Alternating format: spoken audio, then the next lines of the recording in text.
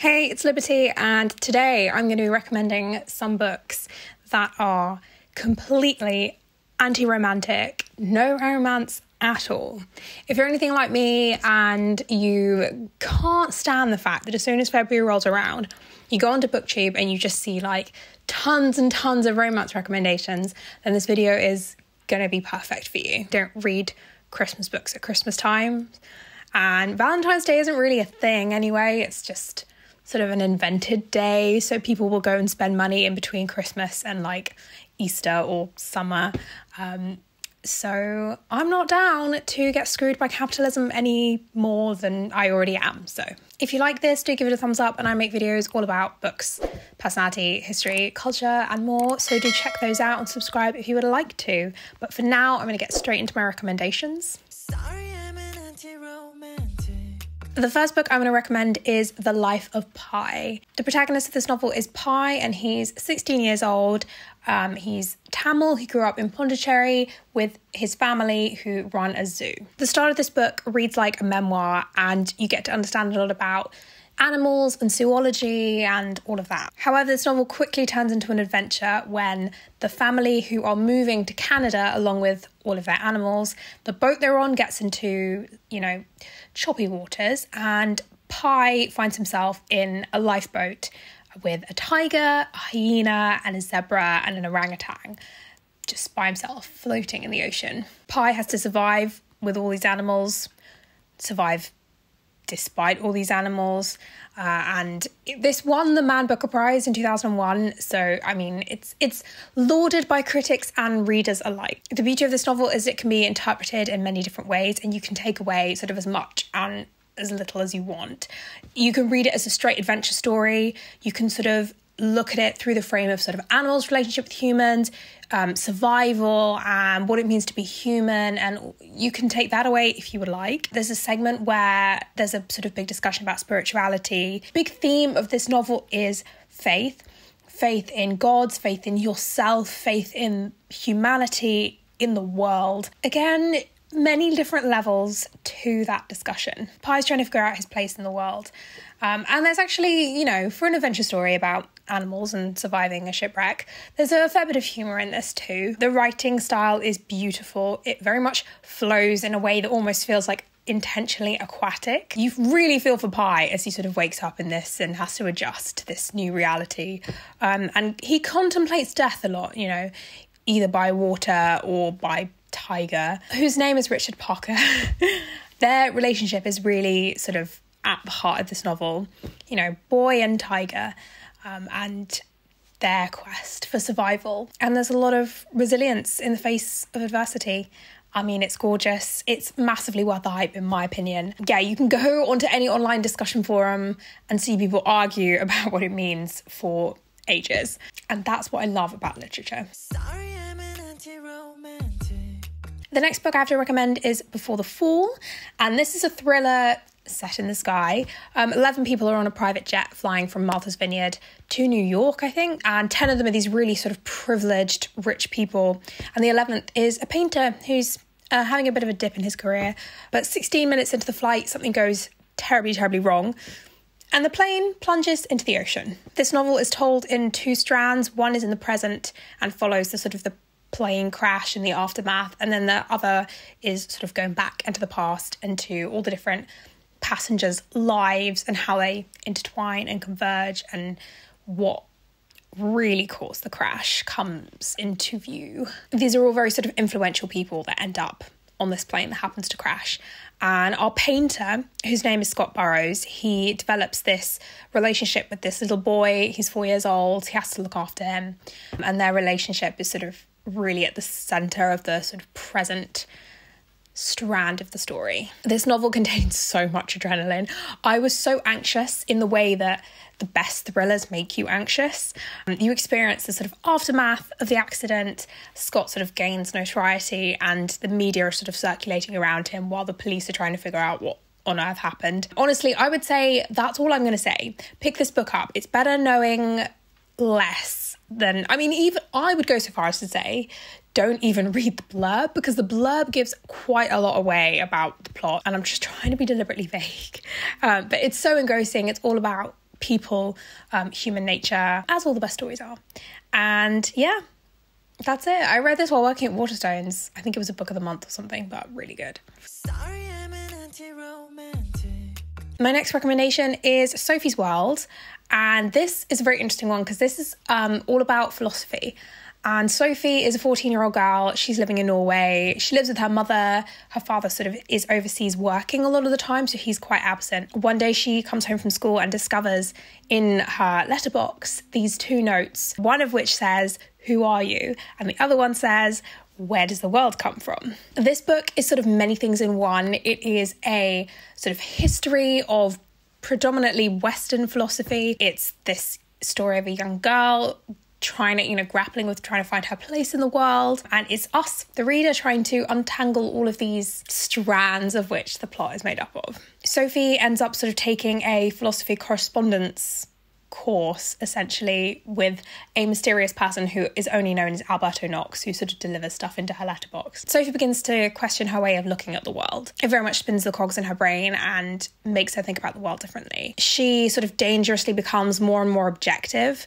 And again, there's another strand to the plot, which I don't really want to go too much into, but it involves a certain mystery that Sophie has to figure out involving mysterious people. But I really enjoyed this book. I really want to read it again as an adult because I tried to read this several times, way too young. I think I was like 9 or something ridiculous like that. And then I finally finished it a few years later, but I remember barely anything about it. I remember a lot at the beginning because I had to read that several times in order to get into it. But yeah, it's a great way to learn about philosophy and nice plot, mysterious. Sorry, I'm an anti-romantic. So my next recommendation is The Book Thief. I'm going to start off by saying this is an incredibly emotional book. It's set in 1939 in Nazi Germany, and the main character is Liesel, and one day she's at her brother's graveside when she sort of sees, half buried in the snow, a book called The Gravedigger's Handbook, and she steals it, and this sort of begins to be a habit for her. She's living with foster parents and her foster father sort of teaches her how to read, and she falls in love with books and words and stories. This leads Liesel to sort of stealing more books from Nazi book burnings, from the mayor's library. She goes a bit rogue. Obviously it's Nazi Germany and Liesel's family are far from Nazi sympathisers, so they sort of end up, I will say reluctantly, because her foster father has taken this route of, I want to make myself invisible so I don't draw attention to myself, but they do end up hiding a Jewish man in their basement, and so the plot sort of spins on in that direction, and that's all I'm giving you for now because I don't want to give too many spoilers. This book stands out, I would say, from a lot of Nazi Germany era stuff that I have personally read. It's narrated by Death. That's not a spoiler, it literally says it. It's like the first page is narrated by Death. He knows about these events because he is also a book thief. He stole Liesel's diary from this period. We know through the Jewish man that the family hides, we know his fears and what he's been through. It's more of a sort of micro focus on this area and the different sort of levels of society and how they are all affected by the Nazi regime. And remember, we are 1939 and it sort of spans most of the Second World War. I think it goes up to 43-ish. But yeah, so it sort of very much focuses on the everyday lives. Think Jojo Rabbit in terms of you'll have on one street, you'll have people living there who are willing members of the Nazi party, you'll have unwilling members of the Nazi party, you'll have people who just want to lay low and just not do anything, and then you'll have families hiding Jewish people in their basements or lofts and stuff. All relationships in this book is just they're just so fantastically written. The little family that sort of develops around Liesel and all of their relationships with each other is just it's just beautiful. When I say that this is one of the most beautiful books that I've ever read, the style in which it's written, so poetic at times, lyrical, the descriptions are stunning, and it will make you think and it will emotionally break you. I remember exactly when and where I bought this book. I can see the memory in my mind. Thinking about the film while deciding what books that I wanted to include in this video made me tear up just thinking about it. So John Williams is an incredible composer and that definitely contributes to it. This is one of the best books ever written, and you will not regret reading it, ever. Sorry, I'm an anti-romantic. Next up is a YA book, and it is A Lady's Guide to Petticoats and Piracy. And this is the second book in the Montague siblings trilogy, I think. Don't think there'll be any more. There are only 3 siblings. But you don't really have to have read the first one. You can read it as a standalone. The main character is Felicity Montague, and we are in the mid-1800s, I think. Sorry, I meant to say that we are in the 18th century. We are in the mid-1700s. Felicity wants to be a doctor, and we start this book in Edinburgh, where she has gone because she is, trying to get into the university there to study medicine. It's been a year after the events of the first book where, she and her brother Monty and Percy, they all ended up sort of travelling around Europe on a little adventure. Quite a traumatic adventure, I must say. Her intelligence and determination aren't enough to get her into this medical school, and basically the men who run Edinburgh University sort of refusing to let her in. When she hears, however, that a scientist who's very much an idol of hers is marrying an old school friend of hers, she is like, I'm going to travel to the wedding and I'm going to make him be my teacher. I'm going to show him how good I am and he's going to want to teach me. So she has no money to get there, unfortunately, but she fortuitously ends up meeting this mysterious stranger who sort of very much agrees to pay for them both to go over there if she'll pretend to be her sort of employer. So she does that. She gets over there. However, as most things in Felicity's life do, it turns into an adventure which sort of takes her across Europe once again. I love the Montagues, especially Felicity.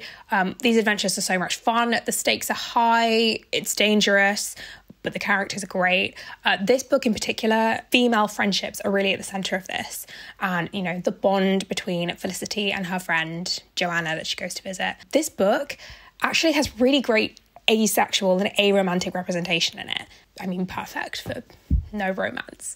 The adventure itself is gripping. Twists and turns in the plot are fantastic. I have degrees in archaeology, so I love it when not only are we in the past, but we are in museums and, around collections of artefacts. So that I was a happy bunny reading this. That's all I'm going to say about this, because I've talked about this book a few times on my channel. So if you're not new here, it might be a bit too much, but I highly recommend this. It's great fun. Sorry, I'm an anti-romantic. And the last book I'm going to talk about is The Hobbit by J.R.R. Tolkien. This is one of the most well-known novels of all time, and it's a fantasy story originally written for children, but has now sort of transcended that and become a classic for all ages. You may know already, but this is about Bilbo Baggins. He's the titular hobbit, and he very much lives in his home under the hill in the Shire. He lives a cosy life. He eats his good food. He smokes his pipe. He has no interest in leading a life of adventure, although our insight into his family tree indicates that there's some adventure seeking happening somewhere in the back of his skull. One day, the wizard Gandalf shows up at his house, inviting him on an adventure that will not only change his life, but the lives of all who live in Middle-earth. He doesn't know that, though.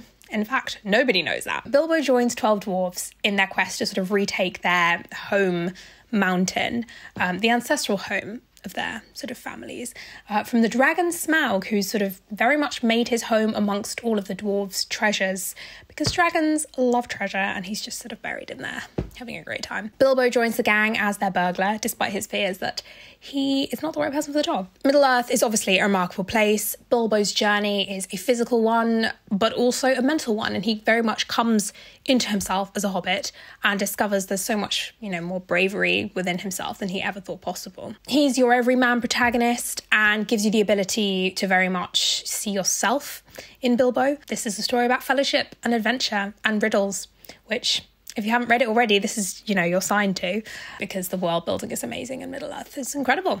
I wish there was more women in it. I don't think there is any, because I don't think Galadriel is in The Hobbit. But yeah. Thank you for watching.